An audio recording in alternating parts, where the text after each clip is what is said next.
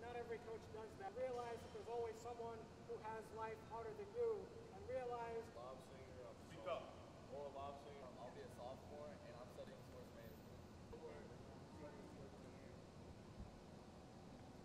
It's important for the individuals with disabilities to be able to experience college basketball or basketball as a whole, because it's something that they may not be able to experience every day or be able to experience that often. For the Western Michigan players, it's a good teaching lesson to show them that you should always value every opportunity that you're given. As athletes and coaches, we never understand the impact that we can have on others. I want to teach these guys life lessons as well as basketball.